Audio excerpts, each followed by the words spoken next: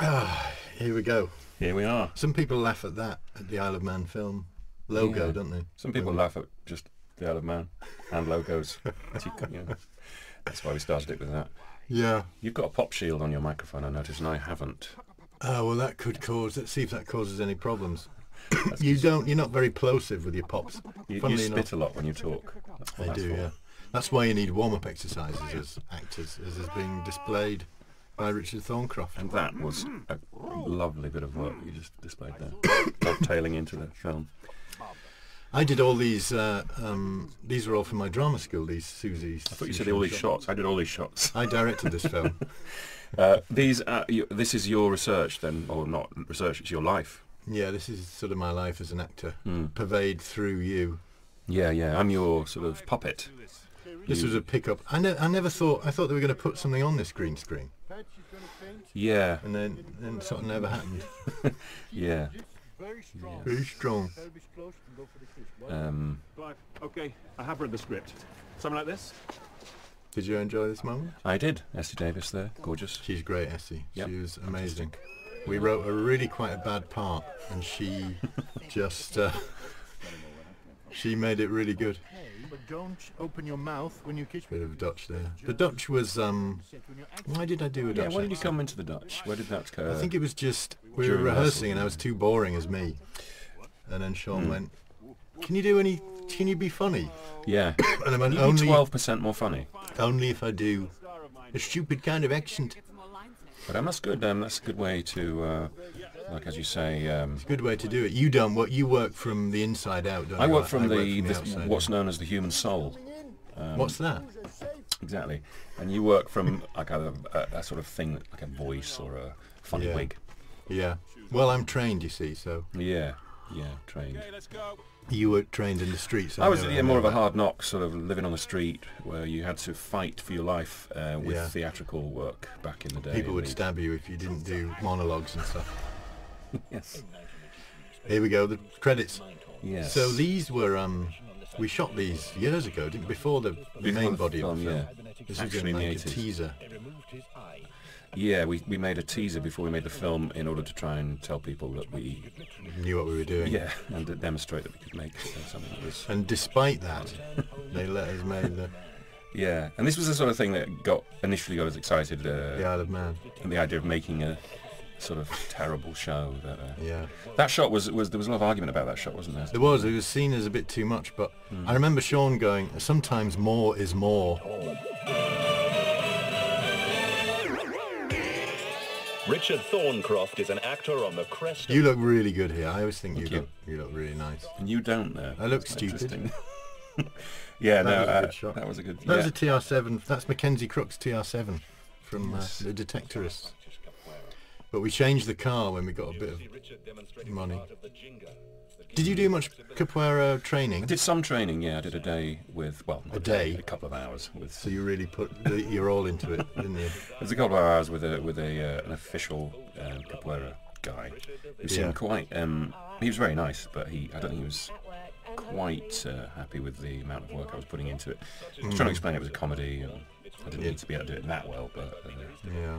you know, this chap. Steve Coogan. I can't envisage. Yeah, Steve was very good. He came and got involved and gave us his blessing. Yeah. He gave us a few good ideas as well. He did. We had a day of work on the film with him. Yeah. He's very good with ideas. Gave us a few lines. Well, we'll try and think of some as we come along. Yeah. You're acting. We wanted to get Wogan.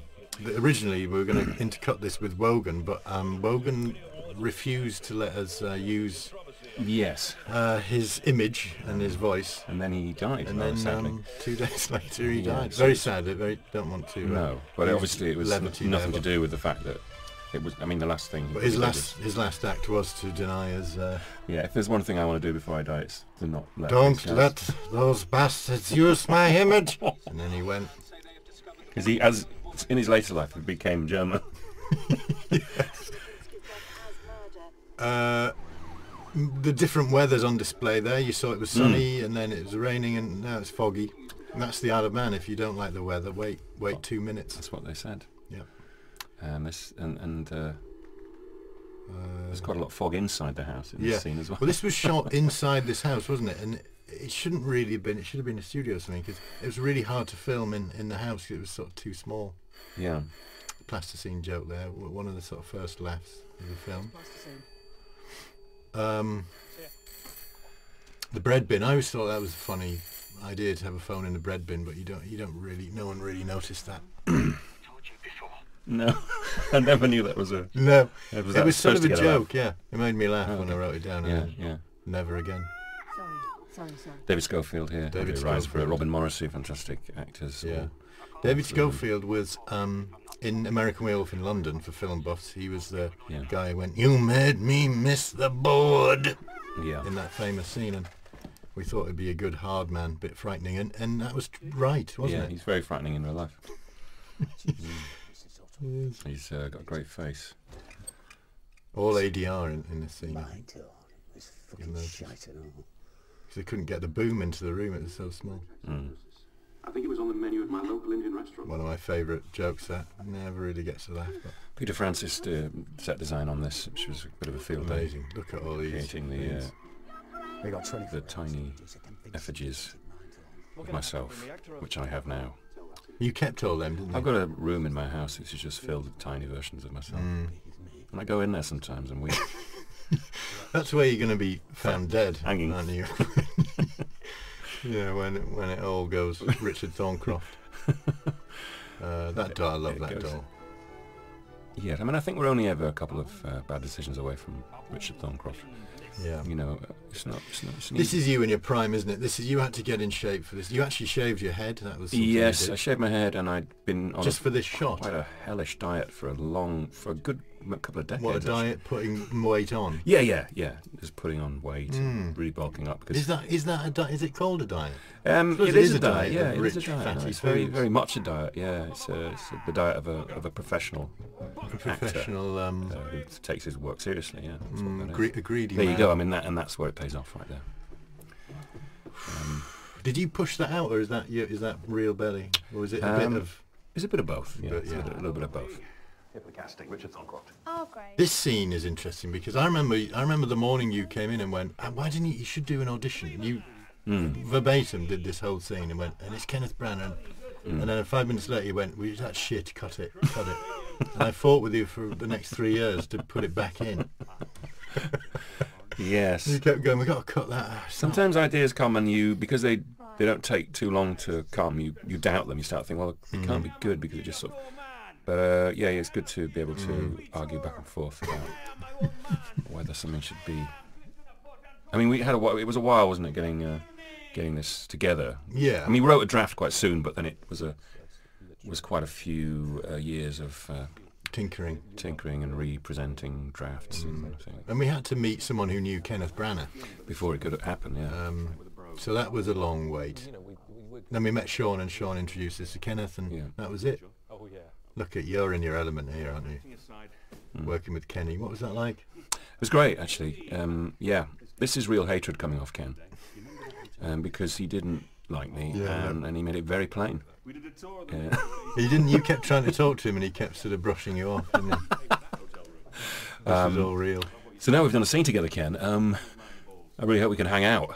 That's what I said to him after this, and we've never seen him since. But No. This is the last you ever saw of him. yeah. Who was that? Not a fucking clue. Delivered that very well. Yeah. Hey, brother. That's a real story of an actor who did that. Yeah. But we can't name names. Can't name names about who that was, Yeah. but he was a well-known actor. And he was a This was a scene I always had this salad. I always really liked the idea of... With Simon, it's Simon salads, it's Callow bread eating. bins. It's often food-based stuff that really gets him going. It's really Some all cooking. about. It's really all about food. It's like the James Bond books. They're all about food. The Ian Fleming books. Are they? Yeah, no, yeah. yeah. Dining, fine dining. It's all about Bond tucked into a salad. Maybe that's. Yeah. He Yeah. actually ate 27 of these salads. And that's amazing. That's dedication. Yeah. Yeah. He didn't have to do that at all. And that was Rocket, so it was... It was very pungent, very peppery. Simon, sweet, could you just give us a few minutes? He kept, he was really into this Callow, wasn't he? And he kept putting in swear words. We can't even say some of the swear words. Do you remember? He kept putting back in. Yes, he really loved that. And then we ended up pulling back on some of that. Yeah. Harriet Walter was incredible. Yeah. Still very handsome. What's happening with my autobiography? Are there any takers, any bites? Very quiet time for actors' autobiography. Is this the listening in? I always like that idea. Don't quite...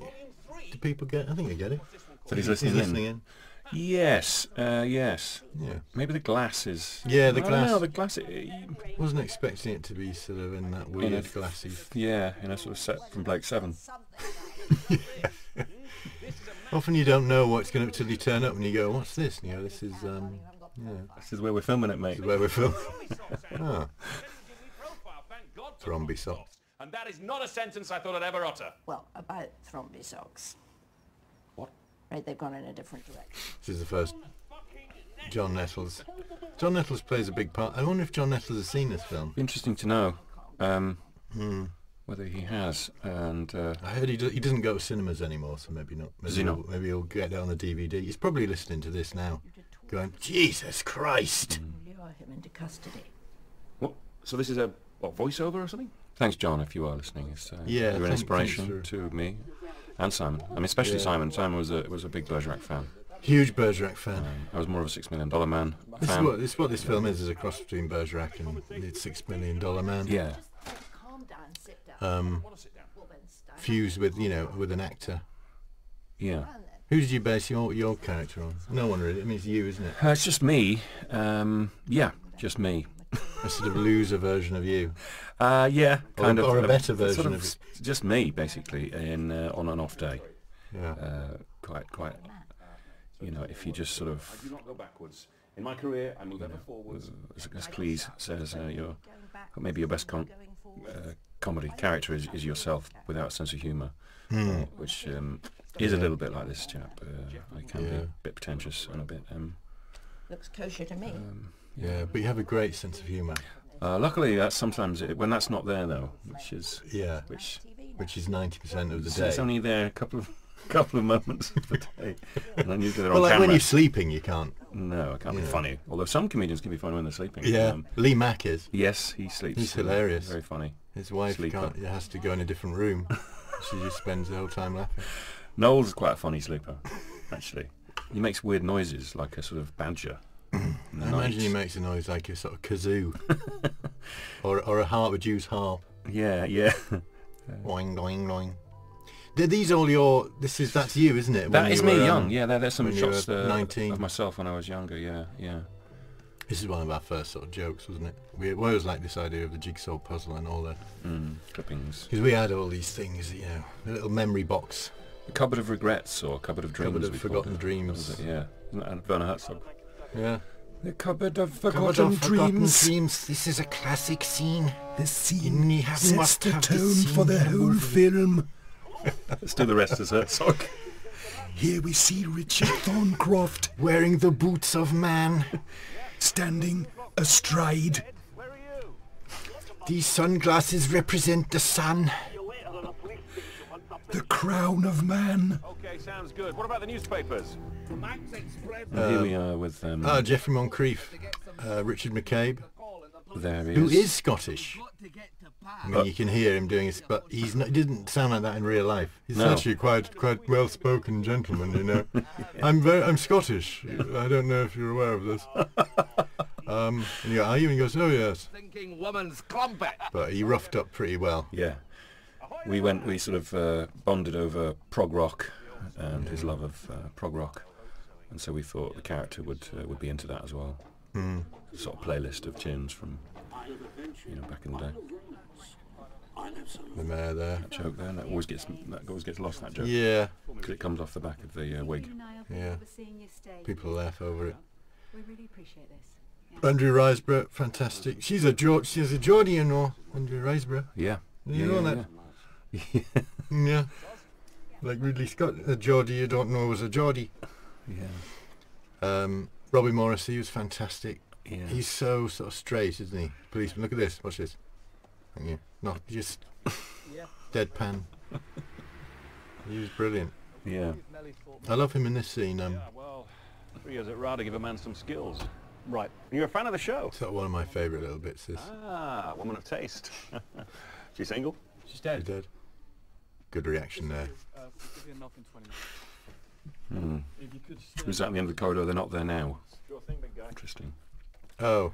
Is there a no, they're back there. What, is there a cleaner well or something? Well done. Yes, a cleaner, yeah. These are the things you sort of notice when you're doing the commentary, you know? Yeah. You going to be there the whole time, or? That's right, Yeah, good. Really good news. I'm going to be doing some meditating, so, you meditate? No. Something to think about. Thanks, yeah, I will. Sorry about your mum. That was a hotel on... What hotel was that? I can't remember the name. No. It's one right on the front. They're all a bit like this. This is the best hotel in the Isle of Man. Yeah, I mean, also we put those flowers there. Well, Peter did. I didn't put them there. But, so I thought you did move the sort of set around the furniture. I did. Around. I tried to do that initially, and then I was told it's not really what I'm employed to do. Manx TV. There is no Manx television, is there? I don't know. I don't know. This is that's set design, isn't it? Yeah, we were sort of. This was sort of a school or something, wasn't it? I can't remember. When we went to the Isle of Man to screen it, because we were initially thinking it was this was the Isle of Man's answer to Bergerac, and we like to think that the Isle of Man were angry when Bergerac was in its heyday, and so that's in a way was partly the idea of this, imagining a show that was made on the Isle of Man in answer to Bergerac, and apparently there was one made, which we found out when we screened it at the on the Isle of Man. Someone said there was a show made on the Isle of Man at the time of Bergerac. What was he? He was Barry Bowser or something, wasn't it? No. Baz Bovey? Baz Bovey, that was it. Baz Bovey. And so we've never seen it. We're trying to track it down at the moment. But I don't think it was ever broadcast or... No. Because there was a guy in the Q&A went, I knew Baz Bovey. Yeah. I was in it. I was murdered.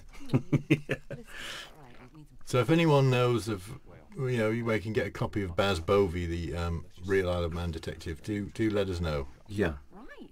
We'd love to see that. Maybe you've given up acting. Obviously you didn't catch me on the last season of Midsummer Murders. That's what made me think you'd given up.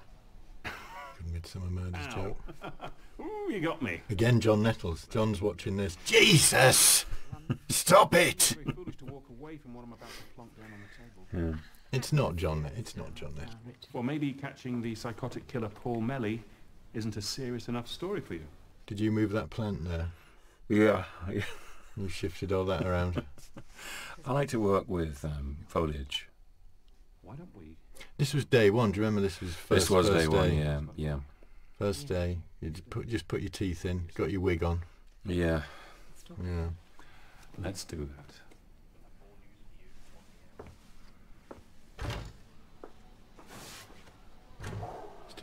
Still got it. Shit. These goats are a theme of the film. Yeah, keep an eye out for these sheep. There's a few running motifs. You must have a running motif throughout the show. All films need to have a sheep or goat. We'll point those out as they come along. This is an old school, I think. Yeah, this is an old school. Quite a lot of. But this is in England, isn't it? Yeah, this was Oxfordshire somewhere. An old disused sort of university school or something, which is used quite a lot usually in sci-fi films or post-apocalyptic horrors. Yeah, which this is. So coming up is David Schofield, who he had an interesting. People always ask if there's improvising in the film, and there was a little bit, especially with me and Julian, because we'd spent years with it, so we knew all the alternates. But David didn't like improvising, did he? Really? You would sort of riff, and then he would get really angry with you. Yeah. So this is his real anger coming off David here to me, mainly because I was sort of bumbling around the lines and unfortunately not giving him his cues, which was pretty bad. Well, that's just unprofessional, isn't it? That's right, yeah. I mean, so he had every right to. He did, so he would be waiting for his cue line. Didn't he? I remember you finished a bit of improvising. And I finished a riff. There was a silence, and then you went, I said, it's your line. He went, I'm waiting for my cue. You made me miss the board. You made me miss my cue. I haven't missed my cue in 20 years. 20 years. He loves his music, David Scott. He's a real Yeah, he was often playing his guitar in the trailer, like a sort of Johnny Cash song or something. He's really great, actually. He could go through drum solos as well. He'd give you boom, boom, boom. There you go. Yeah. No, he's a big muso. Lost his truncheon. Jeff, Richard! the cops have been a little bloody stingy with the policy. Yeah, so we're going to have to get the photographer to take the photos outside the building. He's very, like, Richard McCabe's great. You always feel very anxious when you're watching him, because he's so sort of sweaty and sort of he did sweat a lot. On the verge of sort of death. That is amazing, amazing acting. He's actually teetotal. He's very, he's very, straight these days. Yeah. But he's obviously been there, hasn't he? I think so. Yeah, it's probably delving into his past. Yeah. This is one of the. We sort of wrote this scene, and it was almost in the sort of very first draft, and it was sort of ring fenced. It was one of the few scenes we went, this is what it's sort of all about, really. The film. Yeah. If we do know what it's about, it's this sort of scene. These are good extras here, essays. We always imagine this in slow motion. Thankfully, they turned the slow motion camera on that day. And when I go in, I go deep. Yeah. The old two-way mirror. Two-way mirrors. This was on the day. Oh yeah. Yeah. What's nice is the little reflection of him turning. Actually, that's sort of quite nice. Yeah. No, this was the scene that we always. Everything was threaded through this scene. Every alternate version of the script that we wrote went via this scene. Even the one we set in space, when we shifted it to we came back space, to Earth and had this scene. We went, we've got to come back and have this scene, because otherwise people won't know what the film's about. Yeah. Great physical stuff. You're like Chaplin. You're like. Well, Keaton, Chaplin. Hardy, there's a whole mixed bag. All rolled into one. A bit of Jack Tatty. A bit of Tatty in there. Oh, here's a great line. We have to. Find any Manuka, honey? Oh, 2 tea bags there. Yep, just like There we go. Good little tip I picked up from Sean Bean. Double bag bean, we called him. The bean bag. That was your. I think that was. Is that something you always? You say have that a lot. You do have 2 bags. I do have 2 bags in my tea. Yeah, I do. And which I think I heard Liam Gallagher did. I think I'm not that. I don't model my life on Liam Gallagher's. But it was one thing. He said, I have 2 tea bags, and I thought, why don't I have 2 tea bags? Why am I always getting the wrong strength? And what's the shame of having 2 tea bags? I think maybe growing up in the north, you do have a bit of shame. My dad was quite sort of frugal. The idea of putting 2 tea bags in, it's a little bit. Half a tea bag in it. Yeah, you can make 1 tea bag last 2 days. He would reuse tea bags occasionally. And I always felt slightly like I was, going a bit far by having 2 tea bags or living beyond my means somehow. Might want to try 1471. You would get some funny looks sometimes if you have 2 tea bags. It's using Sean Bean. It's imagining Bean going, I want 2 tea bags now, you bastard. Right, where, and chucking it at a wall. And stuff. That's what it conjures to me in my head. It conjures that sort of image. Yeah. Bean's I never. I have met Bean once, just in passing. Just in passing, in a voiceover booth somewhere. You will now. We'll go, I hear you've been taking the piss out of me, saying I have 2 tea bags. Don't even drink tea. I'm a coffee man. We're all going to die, Kestrel. Get over it. Some of the bang. That thing with the shoes, by the way, the shoes is another running motif you may want to notice. The shoes are the motif of the character. The shoes are the soul of the character. They start from the ground, and then they go up the body to the face. That was something an acting tutor of mine told me at drama school.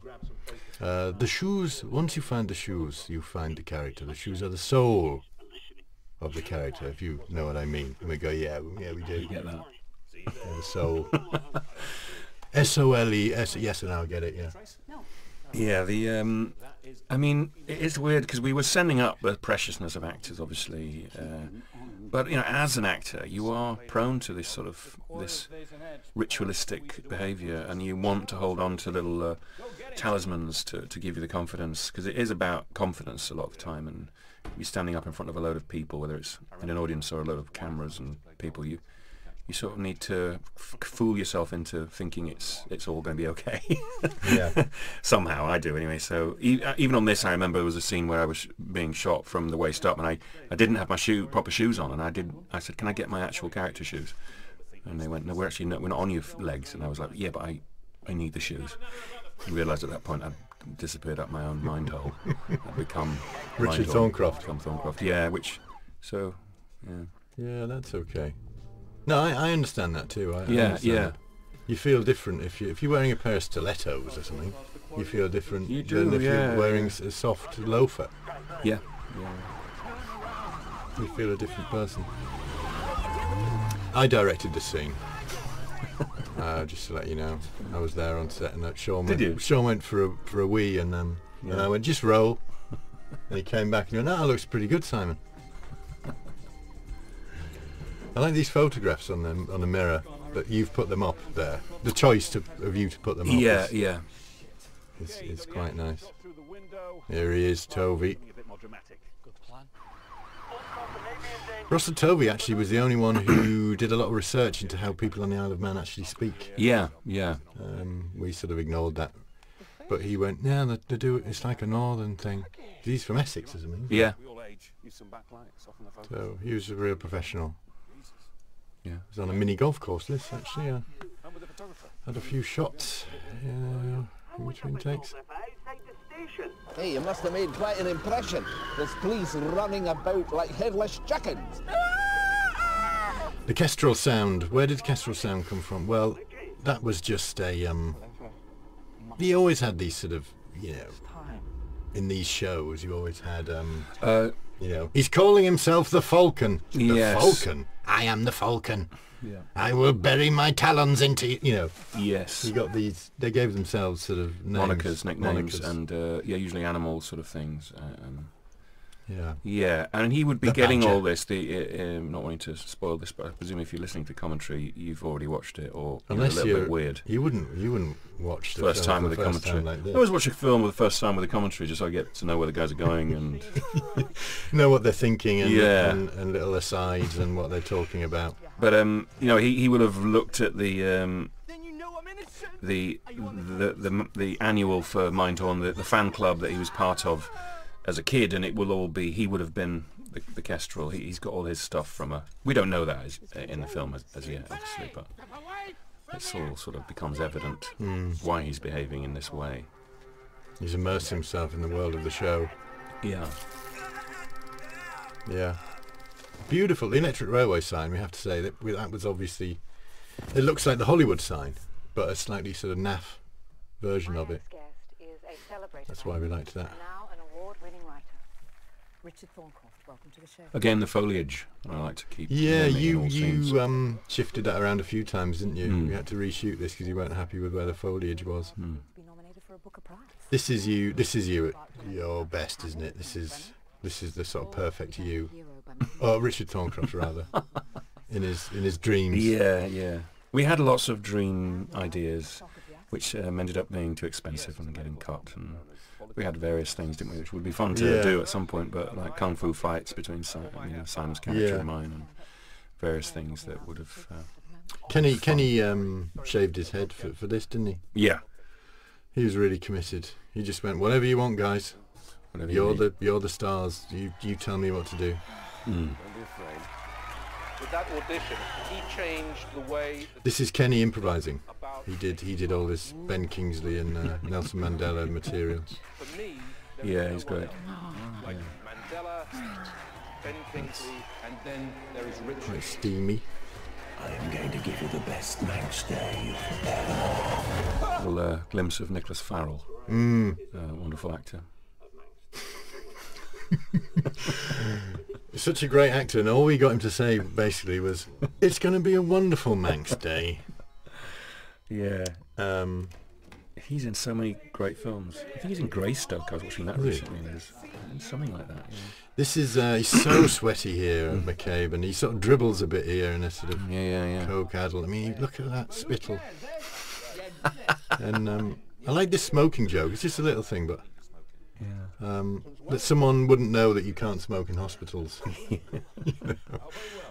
In so long, like lighting up on an aeroplane. What, you can't do that now? The last time he was on an aeroplane was when they made the show back in 1987 or something. Minge coming out of your ass. We had a few arguments, not arguments, but discussions about the language. It's quite crude. I'd love to see these shows. Yeah. Moonshaft and Nutmeg. We should make those as well. Yeah, you make sort of trailers for each one. Nutmeg is Druid detective, and he solved crimes with sort of joss sticks and. Yeah, and he didn't have a gun. He had some deadly nightshade or something that he would. Yeah. Moonshaft, I think, speaks for itself. A blind detective. Yeah. Benjamin himself. This is a bad idea, Jeff. Pete and I have a history. Things have been said. I mean, there was the Chinese detective, wasn't there? Do you remember that? Yeah. There was various shows from back in the day. Yeah. Chinese detective. All those things. You know, Wycliffe. The guy. There was Shoestring the Private Ear. He was a DJ detective. Shoestring was a DJ, and he lived on a barge, and he was into cartoons. They maybe over-egged it, didn't they? They did. He had about 5 things skills. That he did. 5 non-detective skills. Yeah. Yeah. You should only really have one. Exactly. I think, like, you're a chef, part-time chef or something. Yeah. Flange ahoy, you see. It's a bit rude, but makes people, made the sort of crew laugh, although Werner Herzog said, if it makes the crew laugh, I cut it immediately. If the crew enjoy anything I'm doing, I immediately stop. I know there and then it is terrible.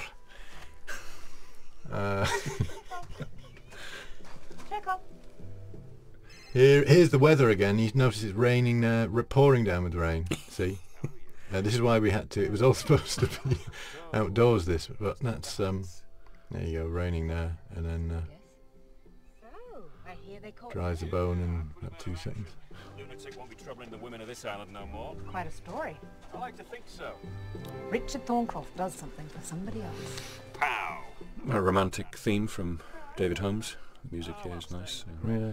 Well, we chatted about the kind of music that Richard might enjoy, or sort of be almost his romantic theme, you know, being exotica music from the 60s, and a little bit James Bondy actually, because I think in his heart of hearts he's like James Bond.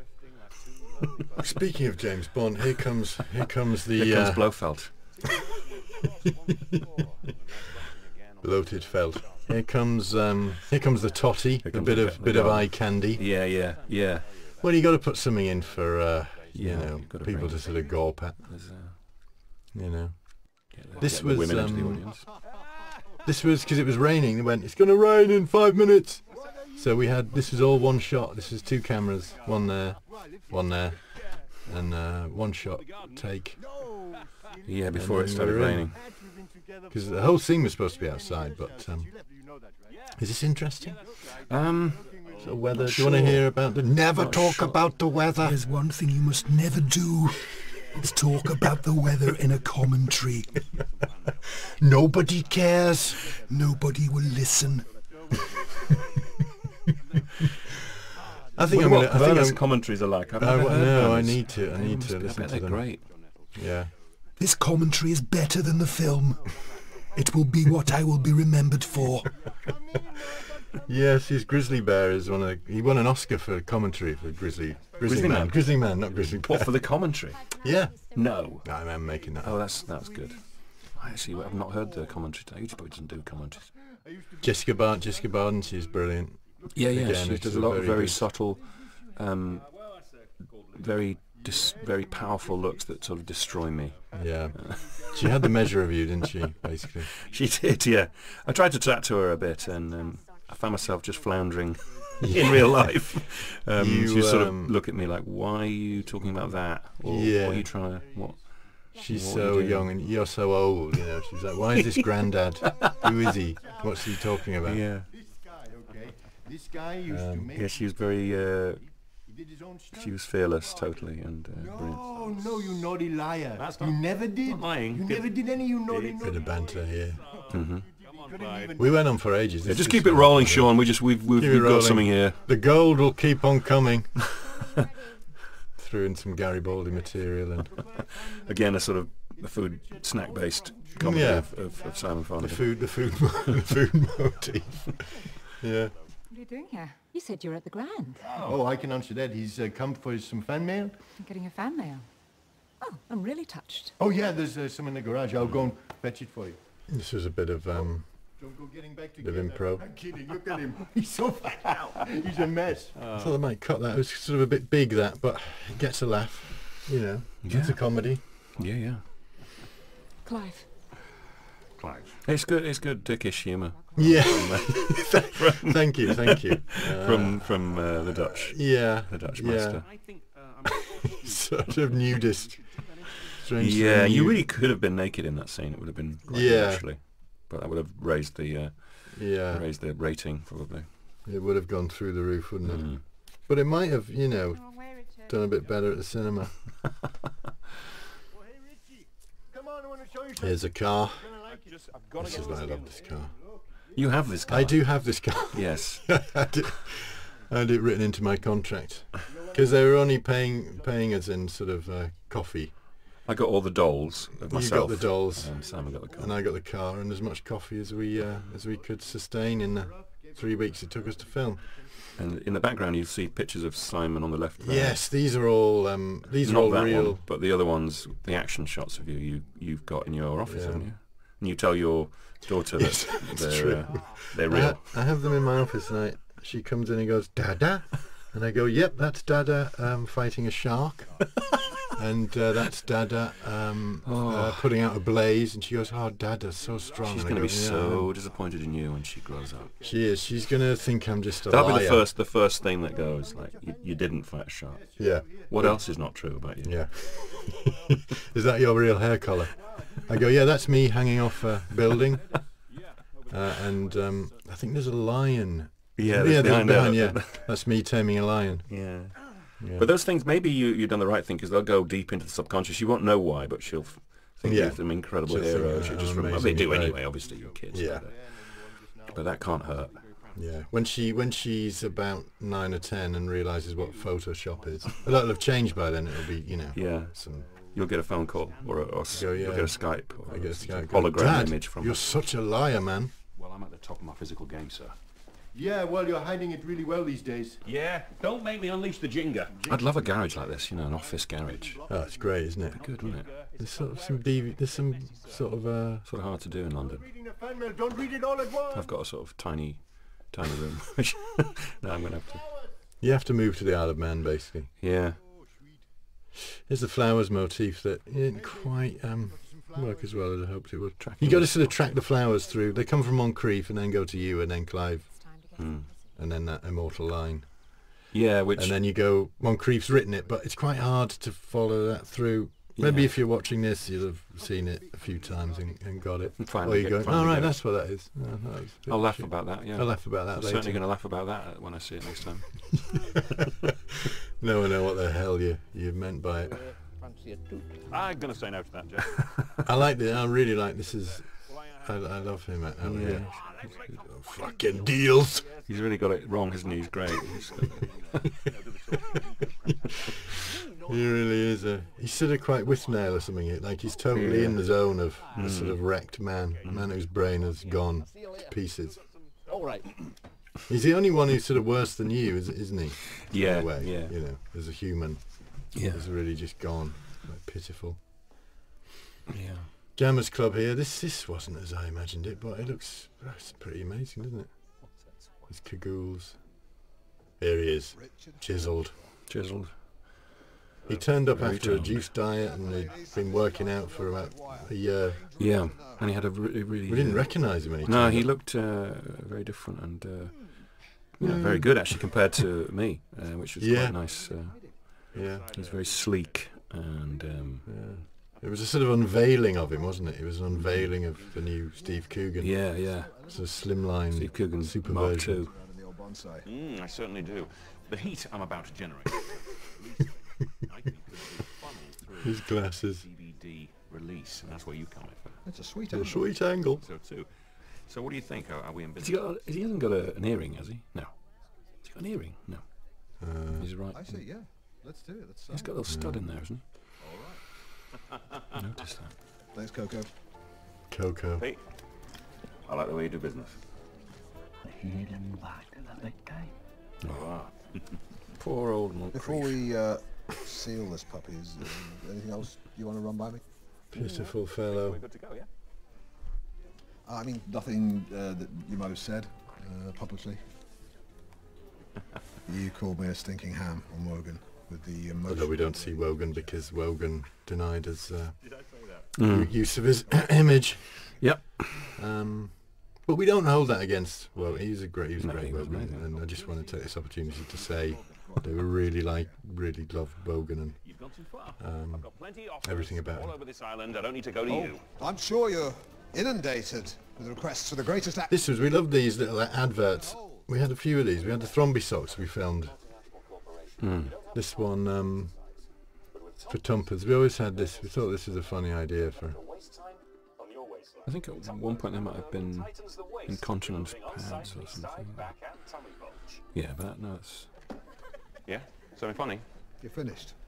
You fucked off to Hollywood 25 years ago because some LA windbag said you were going to be the next Burt Reynolds. Not even the next Burt Kwok. That was what we had for a while. Yeah. And then we thought no one's going to know Burt Kwok. You're living in a dream world. Was. And then Burt Kwok died. Did he? Yeah. Yeah. Right. None of this is real. This is not real. Me interacting with some foliage again. You just can't help yourself. And prostitutes. You're a joke, Richard. The LA sort of story. That'd be an interesting chapter in Richard's life, I think. Yeah, we had for a while we wrote that in, that you had haven't flashbacks to Richard's life in LA. And I think the story was Richard went to LA and at the behest of an agent sort of came and courted him and promised him the world. And Richard packed his bags, went to LA and turned up at his house and had shot himself. Yeah, the agent was the agent. And Richard was sort of left stranded and turned into this sort of thing, just a sort of drug-addled. Yeah. The music career he had. I mean, we always liked that sort of thing, didn't we? Sort of. Yeah. Dennis Waterman had a music career, and Don Johnson. These sort of actors that go, you know what? I'm a pretty good actor, and I like music. I don't see why I can't have a career. That's me. Oh yeah, that was me. I played the part of the hatted man. Yeah. And Jack filmed that, didn't he? We filmed that. That little black and white montage. Yeah. That was just us messing about with the camera. Sorry, Sean, but. Can I get you yourself? Yes. If you ever set foot on this island again, you're going to jail. This is about your wife. What? We've never. What were you drawing from here in your hangover? But the Bush tour, the tour, the Bush tour, the first and the second Bush tours. Yes, many a hangover. One of the few benefits of actually stopping drinking is no more hangovers. Yeah. But that's not many. This was a very hard scene for me to get through. I say I'm sort of half laughing here because our DOP, David Luther, is German, and he went. This is the second take. On the first take, he went. In Holland, they call this end of this penis. They call it the acorn. And it really made me laugh. Like that, you went to the bell. What do you call it? The bell end, is it? And I went, yes, we call it the bell end. And he went, well, in Holland they call it the acorn. You should call it that. And so I kept doing this, and then Robin kept laughing because I was going, Holland they call this the acorn. I just found it so funny. And of course we had 2 seconds to film it, and everyone was going, come on, stop loud, come on, we haven't got time for this. Yeah. So this was quite a fun, but it was a fun. I did all the drawings. The drawings. That's all my artwork. I think I asked you to redo something. The acorn, the bell end. The acorn needs to be redrawn. You didn't. Yeah, you. No, I said, can you do something? I don't know what it was. I think initially it was a bit. Everything was a bit sort of. I don't know actually. There wasn't enough of it on there initially. It was like go. I said go do some more or something. Yeah, I think art department had just put sort of one bell end on and. Yeah. To be fair, that's probably what was in the script, you know. And, yeah. We went a bit further. And you see the actual car. You think I need a bit more. Yeah, bye, Richard. Nice to see you. So this was actually a reveal of. This is where he tells that about the daughter. It wasn't supposed to be between us two. It was supposed to be between me and Pat, but we ran out of time on that. She ran out of time, so she wasn't there, and so we did it with Robin, which wasn't as good. But let's not worry about that now. It's done. What's done is done. Toby's still asleep. Okay.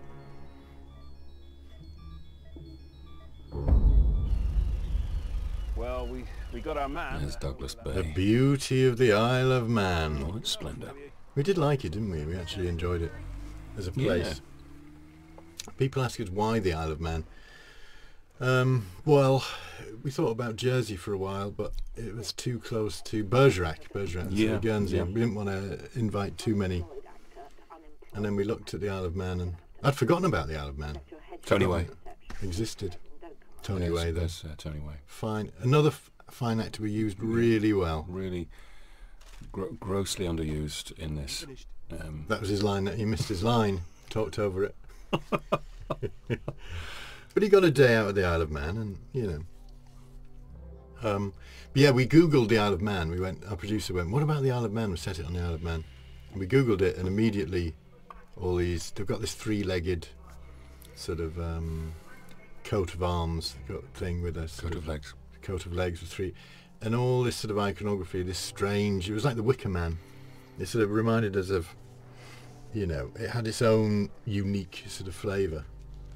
And it's somewhere that you don't know much about, other than people used to go there on holiday, and were told they were going abroad, and I suppose they were in a way, but it wasn't really. I remember being sort of conned into going there, thinking I was going to Spain.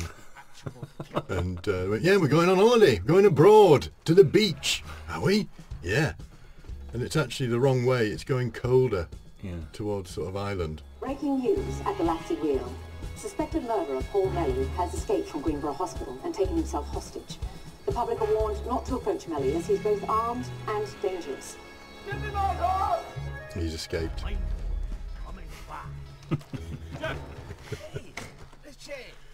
It's a coincidence that that's on TV at the time. But you know, you're allowed a couple of coincidences. I think. You're only allowed two coincidences in every film, in any movie, any narrative. For the bald man who really did do the murder. He filmed this in New York. New York. That little clip on his camera, on his phone. Yeah. With the body. He was doing a play in New York. He had the international actor that he is. Yeah. Alright, see you soon, Mindhorn. Yeah, we sort of sent him his costume over, and he filmed it there. Give me the tape. Why? What are you going to do with it? I'm going to take it to the chief. I'm going to show this rubber doll, this little doll in the corner is his secretary. I got a better idea. But we mistakenly called her Barbara, which is actually my mum's name. And actually my dad is called Jeff. Yeah. So Jeff and Barbara. Jeff and Barbara were not very well represented in this movie. Here we go. That is my secretary. 25 years I've been here since you asshole walked out on me. Comes a time in an actor's life when he has to move away gone. from the small screen. I used to have This is one of our most dramatic scenes. This is where some real acting goes on. And then you Should have shown this scene to Cam. This would have got us in this little scene. Would have gone. All Really right, gritty. so it's like nil by mouth, yeah. It's one of It's a these. caravan. It's grimy. Why is he putting on Lost Dreams? Ignore that. Eye Ignore patch? that. That's nothing. Yeah, this is too silly. This film is ridiculous. It's not coming to Cannes. It's comedy. We're not. Take it to Belfast. It's not as bad as you think, okay? Things aren't that bad. We opened many festivals. Belfast. Oh yeah. Dublin. No, this time you That's it. owe me. No. We need to take a step back here, Jeff. A mentally fragile young man is calling for my help. Yesterday you said he was a retard. Maybe I've seen a few things since then, Jeff. Maybe my eyes have been opened. What are you talking about? I'm a father, Jeff. I've sired a daughter. Sired a daughter. I always liked that. That was, yeah, sort of a little, it's sort of a D plot, isn't it, or an E plot? It's just nice to have a man who thinks he's changed, thinks he's grown, because he's got a daughter now, and is very sort of poetic about his own growth. Is always amusing. I think it was a storyline I think it's from Heat or something. I know Al Pacino's he's got a problem with his daughter, and he's always shouting. He doesn't spend enough time with her, and you sort of thought that would be a nice sort of thing, sort of neglectful father. Yeah. But he's wrong because he doesn't have one. The building behind me here, a very angry man lives there. Was not happy that we were filming here and was calling the police quite often throughout the day. Yes. Did the police come? I wasn't here that day. He was reporting us to the authorities all the time, and I was sort of, they protect you from it as an actor, but I thought I could hear sort of commotion, and I was going, what's happening? Oh, nothing, it's fine. Would you like a cake or some tea, or so they try not to if they're doing their job. But I did find out there was a very angry. He was looking out the window with binoculars and making sort of notes, so very sort of theatrically, making notes about what was going on. The locals were a little bit perplexed by what we were doing. I think they were worried we were taking the... What are you filming? What are you filming? It's called Mindhorn. What's that? Well, it's the film, it's set in the Isle of Man. All right, taking a mick, are you? Or one I had was, what are you filming? This film Mindhorn. Never heard of it. Oh, yeah. And we go, well, brilliant. That's because we haven't made it yet. We're filming it. Never heard of it. Never heard of it. Must be a load of rubbish. Well, why don't you wait till we're finished and then watch it, and maybe you'll see. Yeah. The Laxey wheel here, enormous piece of machinery. Well, this is about... It was raining quite often. We had to sort of completely... Yeah, the rain here is really... We kind of lost a day here, didn't we? We lost our minds here. Never talk of the weather. What did I say earlier? I told you about this. Look at the raindrops on his... Do not draw attention to continuity. I'm just saying, look at the raindrops. And then look, the sky's blue. That's what they're looking at. Oh, the weather's all right. The Laxey, it's beautiful. It's a big old water pump from the zinc mines. From the zinc era. The zinc era. Not the Iron Age. So that wheel there pushes an arm in it, and it brings the water up from the old zinc mines, or it used to. Yeah. I mean, there was a little sort of tour, wasn't there, down this mine? Did you do that? The tour? Did you go down it? Down some sort of mine, or did Sean or something?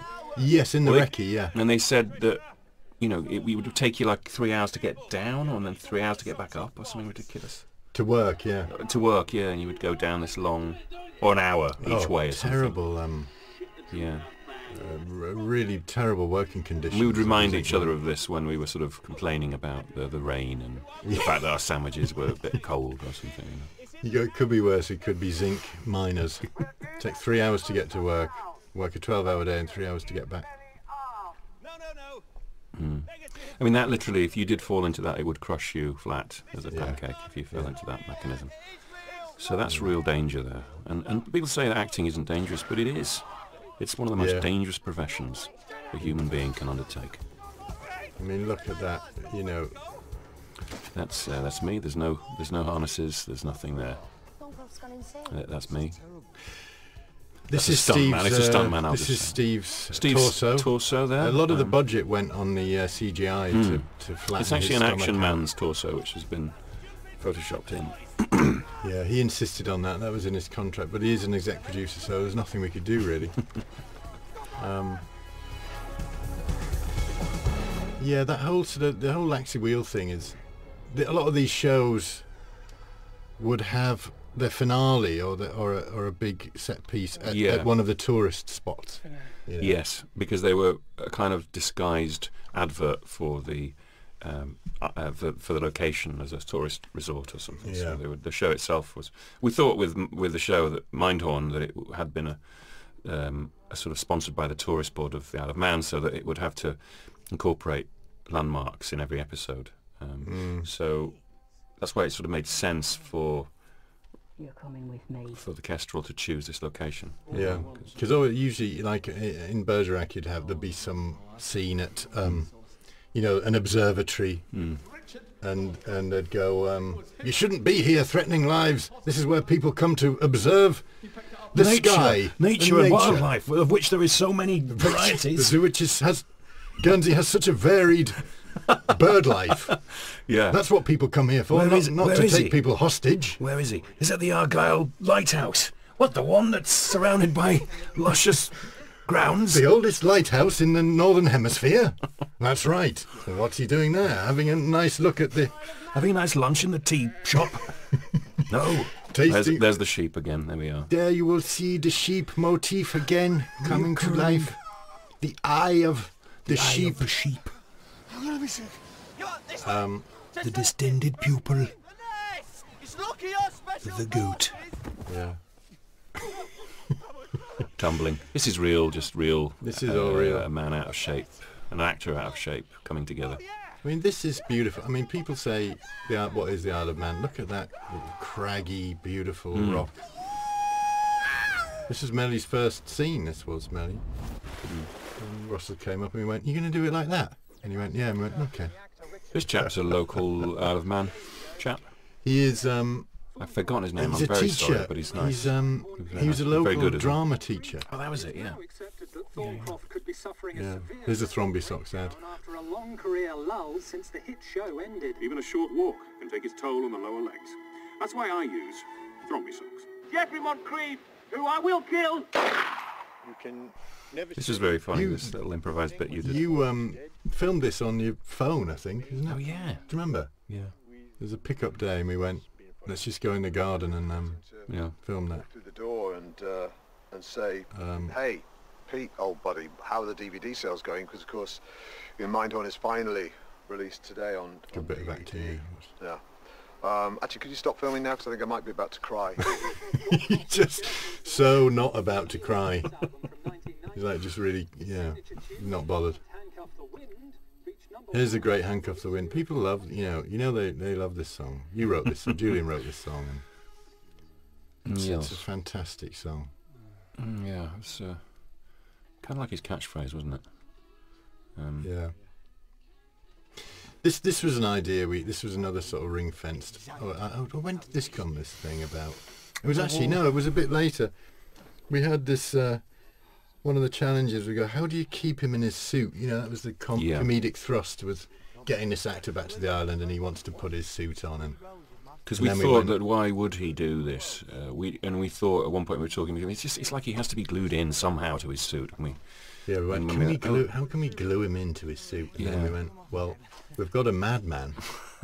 Why doesn't he sort of glue him in with super glue? And I think initially we went, he glues his wig back on. And then we went, well, what if his wig fell off in the sea and he puts this strange afro thing on? Yeah.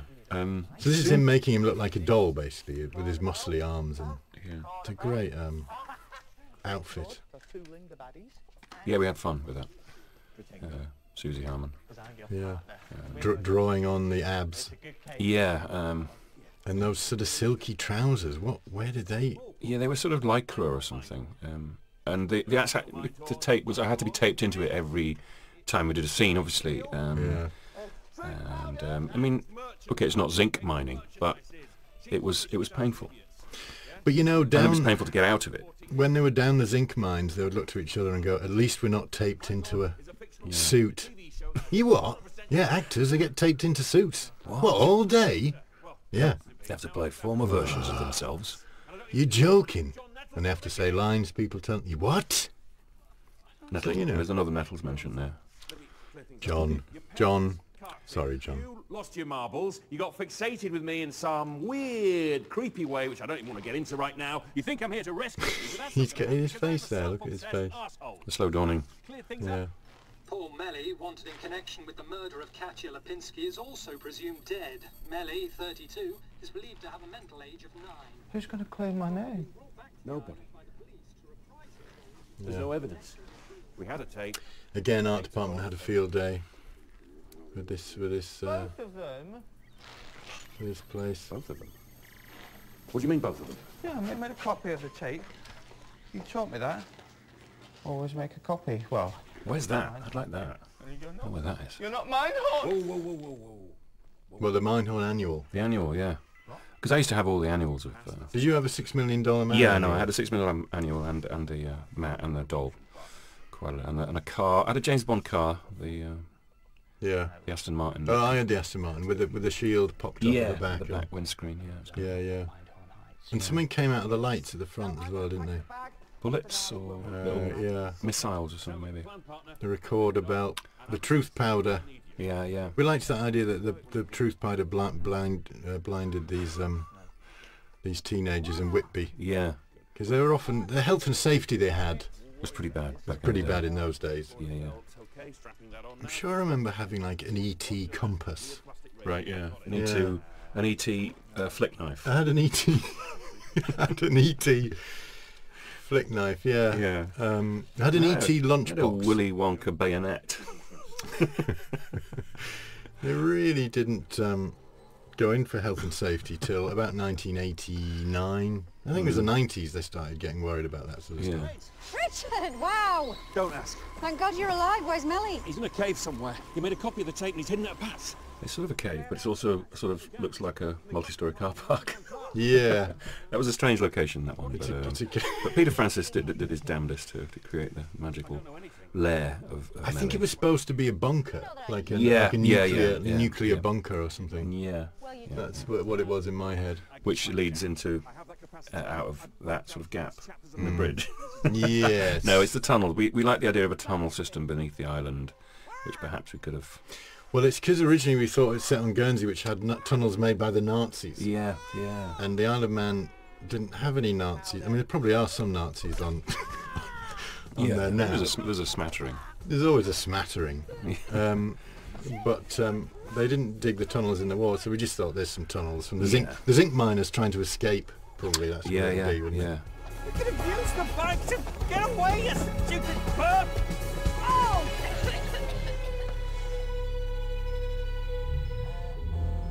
Some great acting here by Essie. She's just amazing. Yeah. Just lent the whole thing a real gravitas and bit of dignity, really. Yeah. He's alive. And also that someone like this could in some part of her heart love Richard is gives him so much as well. Gives him a bit of sort of gives him credibility. dignity, doesn't it? In some way, sort of, isn't it? Yeah. Even in the midst of this scene, you sort of feel maybe one part of him had sort of nobility back in the day. There's a small piece. Is there any left? Is there an ember of it? Can you rekindle it? I mean, this is the great irony of this is what we sort of the character's journey, was from lies to truth. So now he can see the truth, but he's sort of in the worst place of his life, really. But at least he's coming from a truthful. He's now been enlightened. Yes. But he's in this predicament. The sort of the idea, all this pretension's gone, but he's left like this. Come on, sit down. It's always sort of one of my favourite bits when she sort of views that figure. There's a bald man. Cats. Tiny cats. He's got cats on his shoes. I've seen them. Not real cats, false cats, tiny false cats on his shoes. Essie comes from Tasmania. It's all real! Is she? Yeah. So from an island, strange island off Australia. So he knows what it's like to be trapped on an island. The island culture, yeah. Let's talk about us. Oz, there is no Oz. I blew it. I walked out, the only thing that ever meant anything to me. You. There's some powerful acting here. Since I left you, my life has been really quite bad. The music kicks in. All right. Leaving you was the biggest mistake of my life. What is that? Punctured. That's called a cookie cutter. The puncturing of a. We had this sort of motif of gardening equipment. Oh yeah. Sort of Clive, just this sort of laid-back Burke who just spends all day gardening in his underwear. wig off. Where's my car? Don't tell him, Clive. Pete took it for the parade.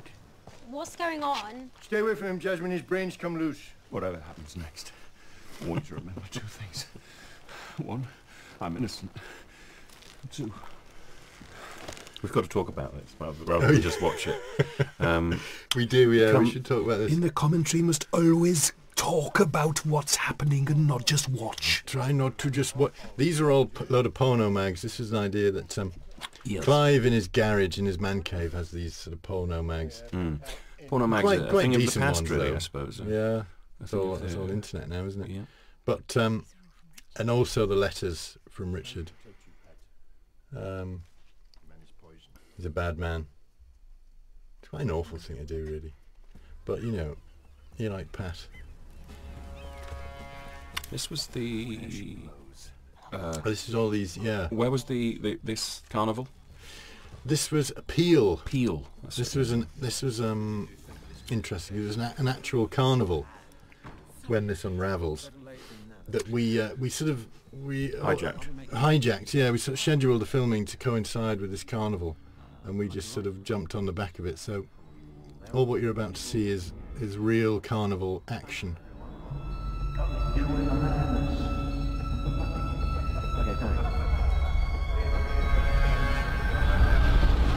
And this is where you see some of the power of Nicholas Farrell, because he really is. He's great, and he's even in a ridiculous wig, you know, he can sort of he can sort of be quite He's chilling. Brilliant. I love him. You're chilling. That's sort of a Donald Trump sort of figure, isn't he? Really, with his strange hair. Somebody we watched in a test screening, and one of my mates went, when did you get the plot with him, the mayor, and what he's doing? Went, yeah, he's killing people because he's bald. And I went, what? He went, he's killing people who know he's bald, right? And I went, no. Well, that was before we sort of we changed a few bits so that it didn't look like that. Although that is a good that'd be a good plot for Mindhorn, the show. Yeah. Someone who's killing people who find out that he's bald. He wanted to tell me something. I'm a hair model. If anyone finds out about this. Yeah. What connects all these people who've been murdered? So yes, this is the Peel Parade. Neil Edmond, there he is. He's brilliant. Supplying a long stream of hilariously mundane observations. Incredibly mundane. Did we get permission to show all these people? I hope so. I do too. I think we did. Manana Man. Yeah.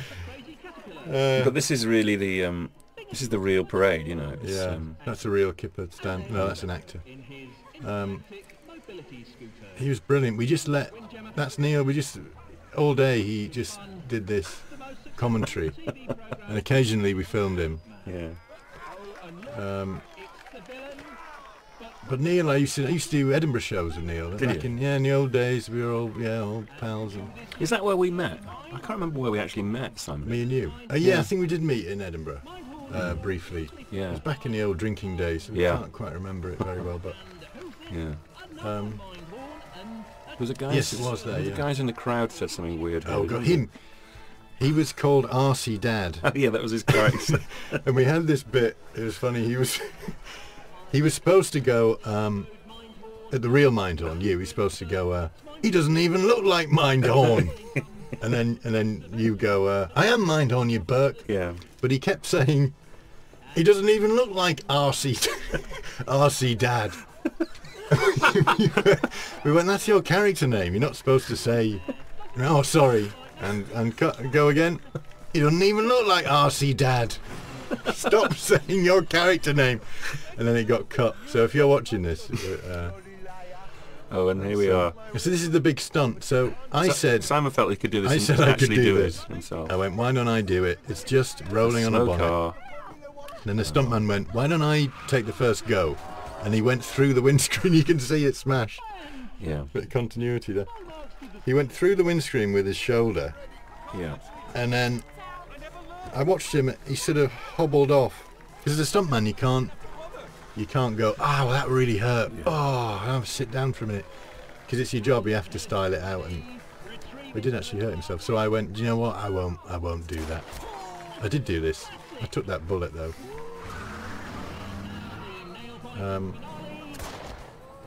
Everyone was just the parade. They were just going, "We were these guys." I think they just assumed it was a show. Yeah. That they'd missed. Yeah. Yeah.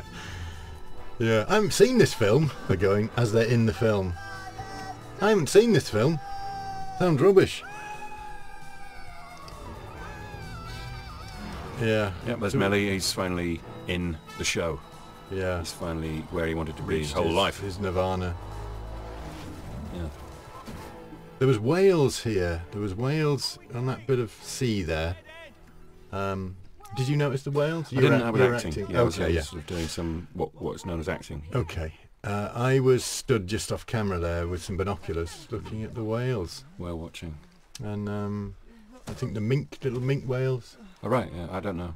Did you not know? They were just behind you there. Did you not? No, we didn't notice. I did lean into Russell and go, Russell, and he went, "Do you mind? I'm doing some emotional." I'm in a death scene.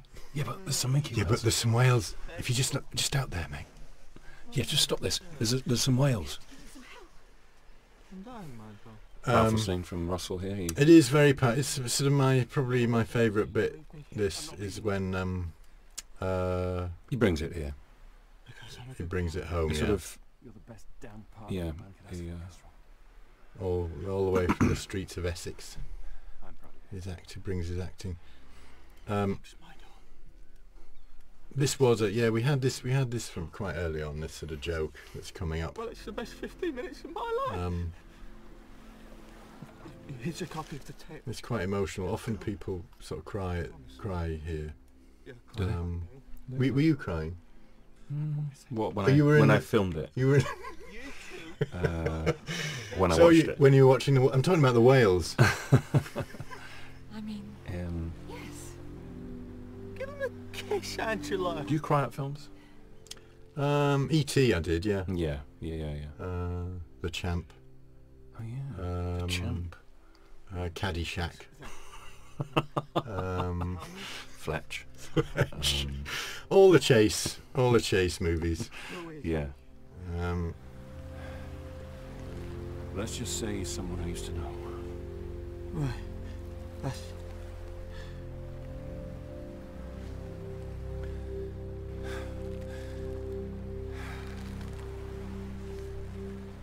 You poor deluded fool. I am Richard Thorncroft. Give some space to this moment. Let it breathe. The commentary track. You notice this during this scene. I'm wearing a tunic which was actually given to me by a friend of mine. But that was one of our favourite jokes when he opens his eyes after he's died. I didn't want to give it away beforehand. Although again, if you're watching this having not seen it, it's your fault. But that was one we worked around. Even when we said it in space again, we came back and we were going to come back and do this. Because we like that joke. It seems to play. Look at the sunshine there. Never ever talk about the weather. That's what happens with DVD commentaries, though, isn't it? Yeah.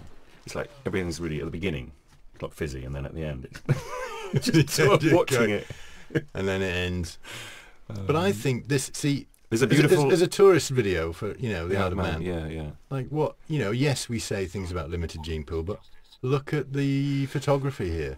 I mean, I think the island comes off pretty well. It does. I mean, look at that. People go, "I'll come down to that." Although what you don't see at this beach is there's a lot of flies around. Do you remember? So if you are thinking of visiting that beach, just take some insect repellent. Yeah. Well, you will be crawling with flies, almost like completely just head to foot. It's like head to foot. You can't see them. The camera doesn't pick up flies. No, flies. You can't see flies. You can't see flies through. We had a special camera where you couldn't see flies through. Turn around. They say that about rain, don't they? When it's raining really hard, they go, it doesn't come on, it doesn't pick up on the camera. Like there's water running down your face and into your eyes, so it just looks like you're blinking and just having some sort of fit. No! Patricia! You can see some whales in the distance. Sorry. So this is quite moving. You really think she's, you know, dying here? That doesn't matter now. Clive hid them from me. What a wanker. I'm sorry that I believed you. Yeah, we always were quite influenced by The Sting here, weren't we? The film The Sting. Yeah, we got some of this from The Sting. Yeah, there's a scene at the end where they sort of shoot each other, I think. Yeah. It's not a straight lift, no, but no, it's similar. Influenced. You're a bit like Robert Redford. A little bit. A little bit like and Robert Paul Newman combined. Without her, I may as well be dead. Oh. Not just a figure of speech. Why? Why? She does some powerful stuff. I like this when she leans in here. There's my uncle, so I've got to clean up his mess. Family's This was her actual haircut as well, wasn't it? Yeah. This wasn't character. This was real. She turned up with this sort of shaved strangeness. She was on holiday. She wasn't supposed to be working. She was like, oh, I was taking a break from work and I was in my little shed. She lives in a shed in like Illinois or something. She's quite a sort of hippie sort of type. And she went, I was in my shed in Illinois and I got the script and I thought, I'll do this. I think that was the line that made her want to do it. Pretty cool. What? That line made her want to do it, she said. Oh yes, it was, yeah. The mayor runs a man.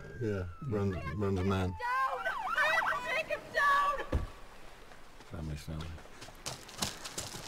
Here Chief, comes... there was nothing I could do. There was nothing I could do.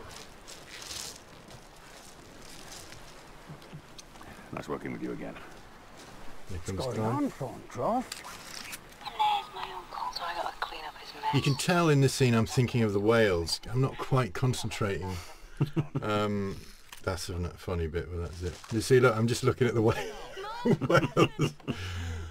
I should be doing more acting, really. Look. Sometimes your acting is so powerful that you sort of focus on the stuff in the surrounding area just to take it down from... Yeah. You will dominate a scene if you don't do that. I didn't want to steal this from you, because I know this is your big finale. So you just sort of try to sort of get... Yeah. And here, of course, the big powerful... This is that one day, that 2 hours of capoeira that you put in really pays off. Jinga time. What's this move called that you do there? What's the name of it? The cobra. Yeah. The and this one? That's the pelican. What's this one you do here? That is the lateral pelican. The upper pelican. That one? That's the...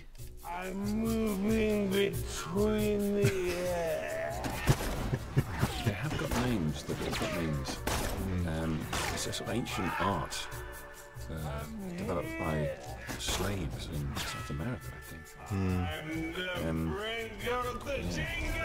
It's sort of a dance that was also self-defense. Developed in the favelas. Is it? What's that? The favelas. What are they? The Brazilian shanty towns. Oh, yeah.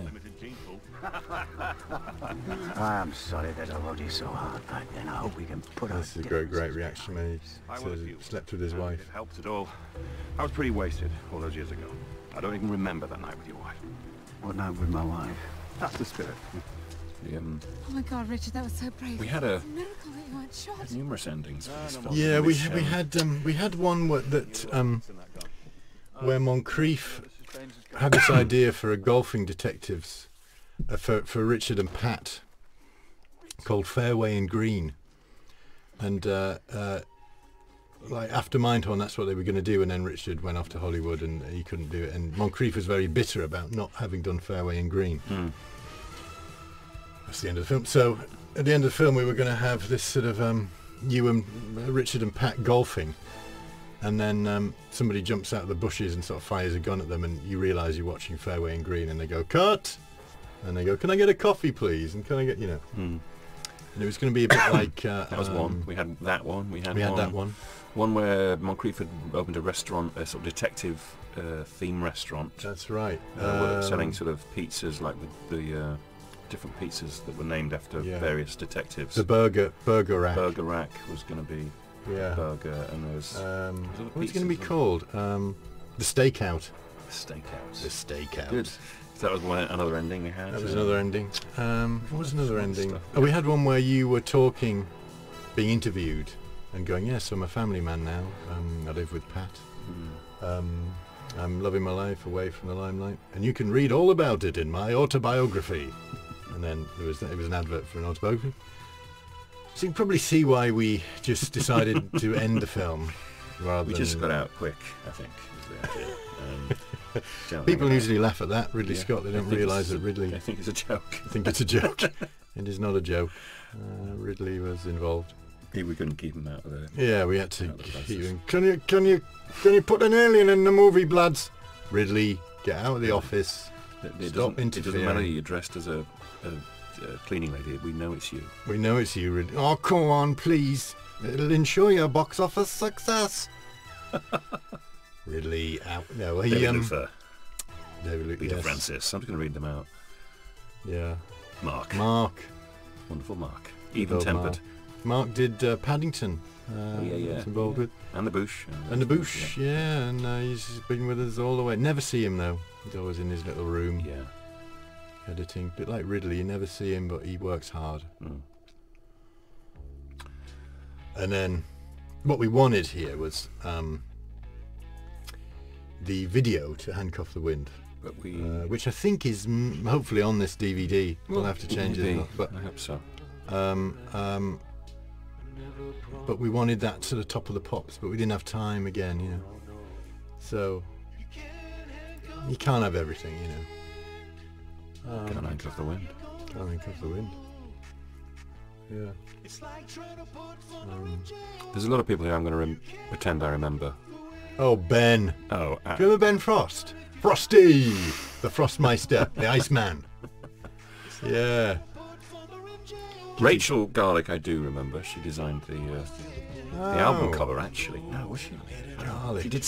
David Mitchell was our electrician. David Mitchell, the comedy actor from Pizza. Oh yeah. He came in and did a bit. He's hello, another, boys. Another You part want of his skill some? set. I'm just gonna plug this in over here. Then all right. Yeah. Driver Jim Edge. You remember Jim? Yeah, he was. What's this? What's this all about? Yeah. The Edge we used to call Kerry him, Payne, the driver. Flash Transport, I remember him. Flash! Oh, no, Simon Fogg. Oh, Foggy. Foggy! Always hung over. Fogmeister. Ben Barker, Ronnie Barker's son. That was interesting. Is this you on guitar? Yeah. You play all the instruments? Yeah, I'm like Stevie Wonder in that respect, yeah. You're launching your solo career, aren't you? I'd like to, yeah. I'd like to explore his back catalogue. Go on tour. And yeah, I mean, it could be. It's interesting imagining what he did back in the day and what videos he made, and perhaps the idea he made a sort of soft-core erotic film. Oh, like Wild Orchid, yeah, like 9.5 weeks. Like really ill-advised, quite low budget, but he went away to somewhere, sort of Italy or somewhere strange, and the money was coming from weird places, and it sort of fell through, but they cobbled it together, and it's really makes no sense, and it's got loads of sort of strange nudity, and he's sort of... And sort of lots of erotic foods, like eating chocolates and it pouring all down his face, like melted chocolates and stuff like that. Yeah. Again, food is in it. Ollie Ralph there. Yes, Ollie Ralph, who... father of Bruno Mindhorn, so a character he wrote for the Bush, a kind of song he wrote, Bruno Mindhorn, was a surrealist sort of musical piece, and Simon heard the name Mindhorn and thought, this sounds like a detective. Yeah. So Ollie's the... So we owe Ollie that, for that, big time. The genesis of the name.